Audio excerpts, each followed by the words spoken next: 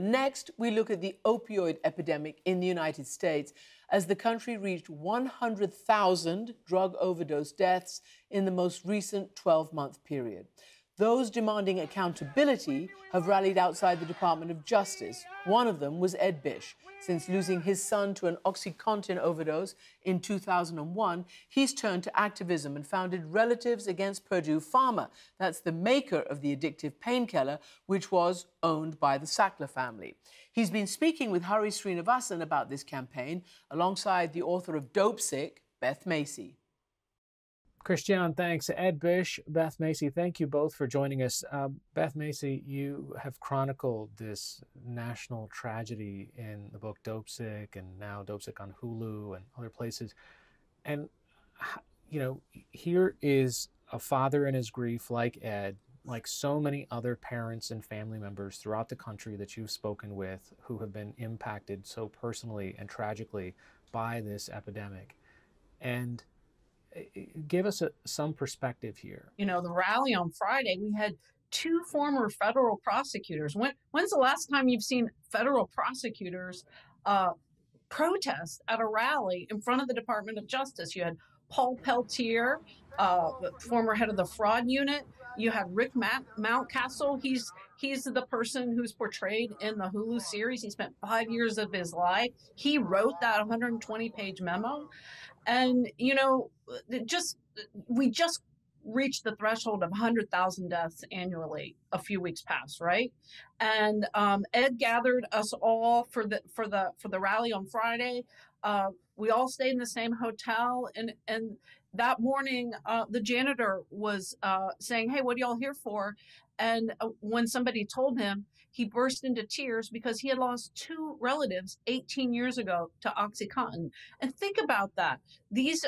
What crime can you name in the nation that has killed more people and has left fewer families touched? We now have a third of American families have experienced opioid addiction and the overdose crisis. And like, what more evidence is it going to take? It's just so frustrating that we seem to have one justice system for, you know, the guy you used to work with at Subway who's still in jail because he sold some weed, and billionaires who, recidivist billionaires, by the way. The company pled guilty in 2007, pled guilty again in 2020, and then they slid in through the bankruptcy, or in the process of sliding through on a loophole to get away a third time. And it's when you see these families that have been like Ed was leading the charge at the front of the rally in 2007, right, with a photo of his son Ed.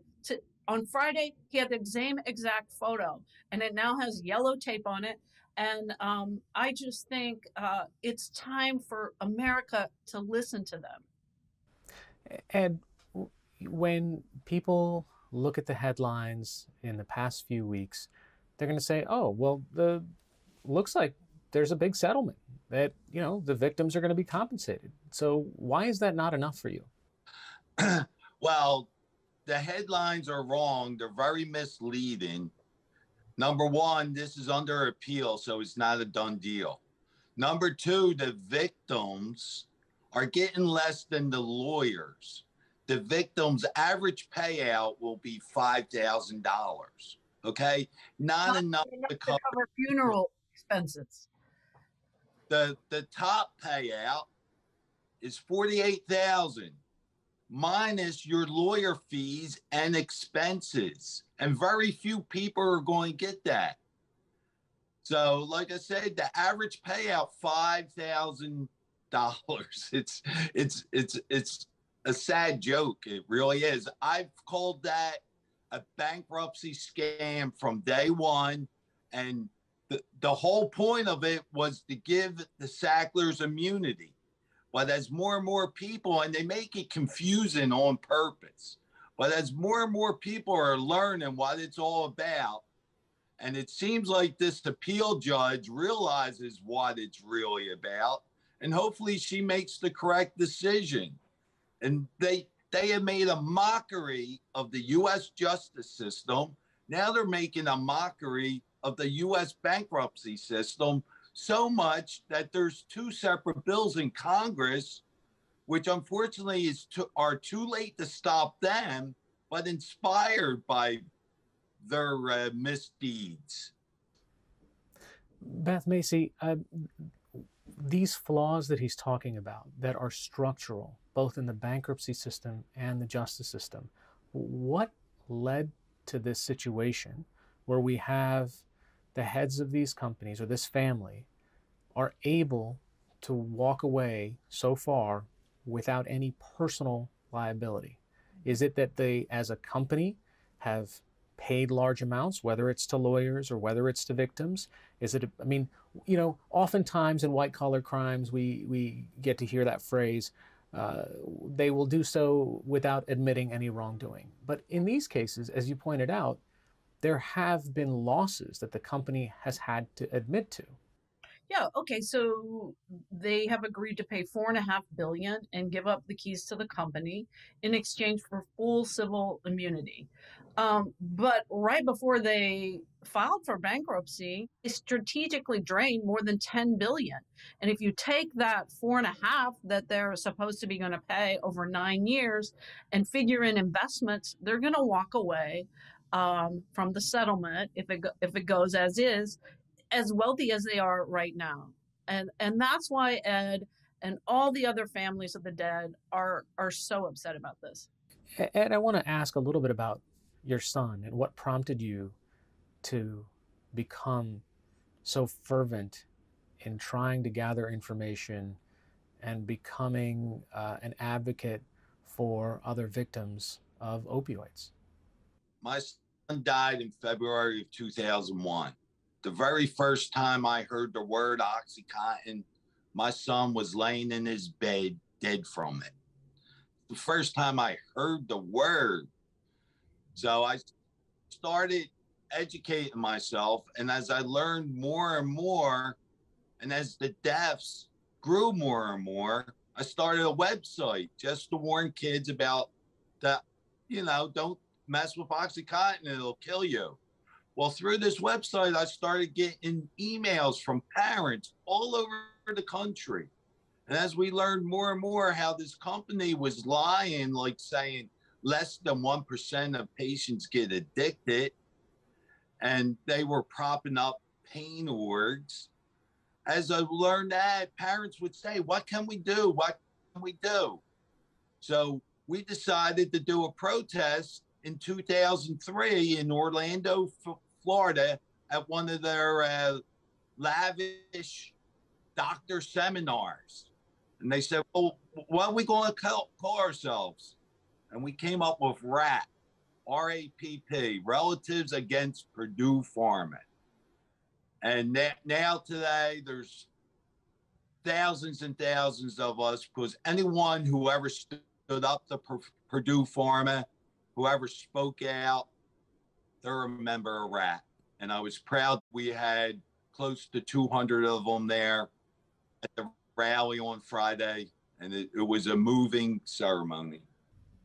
You know, Beth, one of the things that Ed mentioned which stuck out to me is, you know, there's that phrase, less than 1% of people get addicted. And when you watch the Dopesick on Hulu or you read your book, you find the kind of origin story of where that statistic came from. And then there's just almost an entire lexicon, a vocabulary, phrases of pseudo-addiction. All this comes down to sort of messaging and marketing and a skillful way, again, separate from the outcome, but it was unbelievable how systematic it was that we in America have changed the conversation around pain, partly due to the interests of more sales of a specific drug. Right. It was Arthur Sackler marketing 101. You know, he is the uncle of Richard Sackler, and he turned Valium into, you know, Mother's Little Helper, the first billion-dollar drug in American history. And Arthur and his relatives and cohorts used those techniques to flip the narrative. For 100 years, we had a huge opioid crisis after the Civil War, right? Morphine, doctors would just leave morphine and syringes with people and say, use as needed. Well, after that became a huge epidemic, the government really cracked down. What Richard Sackler managed to do using his uncle's marketing strategies was to flip the narrative to say, you know, Oxycontin is safe in all, you know, less than 1% of cases. And they just diabolically targeted these communities and the most neglected people in America and the most vulnerable people. And then they stigmatized them and blamed them for the addictions that they were partially responsible for. We've got to get over this idea that all drug users are bad, that I mean, it was so moving to be with all those families on Friday, because people would come up and they say, we saw your show, we read your book, and all of a sudden I understand what my son went through. My son's dead, but now I finally understand. These people desperately want to get better. It's just they need help, and we're not providing that help at the scale to match the scale of the epidemic. So Ed, from the rally this last week, was there something new for you? Yeah. So during the rally, I got an email from our pro bono lawyer, Michael Quinn, of the Ad Hoc Committee of Accountability, saying that the DOJ has reached out to him, and they have read our letter that we sent, and he is trying to set up a meeting for this week where we get to voice our concerns. And, you know, it's a start. It's further than we've gotten before. Do you have a specific ask for them, exactly what it is that you want them to do? The DOJ has enough evidence to prosecute, and that's what we're asking. Review the evidence. Do your job.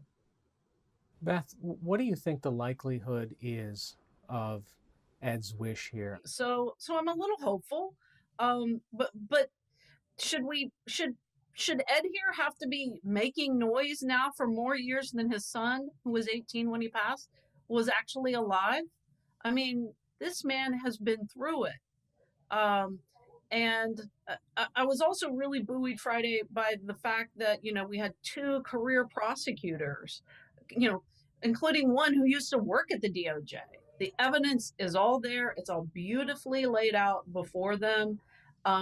We just need people to have some courage so that there aren't 2 forms of justice, one for billionaires and one for all the rest of us. I mean, besides the case that's been made in the court of public opinion, I mean, we had recently the Attorney General of Massachusetts saying that from what she's seen, she's publicly asked that the DOJ should bring charges against the Sacklers. Do you think that's likely to happen, Beth? I don't want to count this group out, man. I would not want to go against Ed Bisch. He's not giving up. Nan Goldin's not giving up. Nor are the 300 parents we had out there on Friday, and they're doing what's right. The Justice Department's job is to make sure the law has been followed. Purdue Pharma is recidivist criminals. They have been found guilty in 2007, again in 2020, and now they're skating out of through some loophole of the bankruptcy, and they're going to come out richer than they were. And that is just not right. It's so simple if you just lay out the facts and look at them. Beth Macy, Ed Bisch, thank you both for joining us. Thank you so much, Hari. And we reached out to the Department of Justice, and they said, quote, as a general matter, the department does not confirm, deny, or otherwise comment on the existence or non-existence of investigations, criminal, civil, or otherwise. We decline to comment further. We also reached out to attorneys for the Sackler family, and we've not received a response. Last year, Purdue Pharma pleaded guilty to 3 felony offenses, saying the company is taking responsibility for past misconduct. In a court filing, a lawyer for the family says there is no evidence to support the idea that the Sacklers abused the bankruptcy system. The Sackler family has apologized for Oxycontin's role in the opioid epidemic and the suffering caused. No criminal charges have ever been filed against the Sacklers.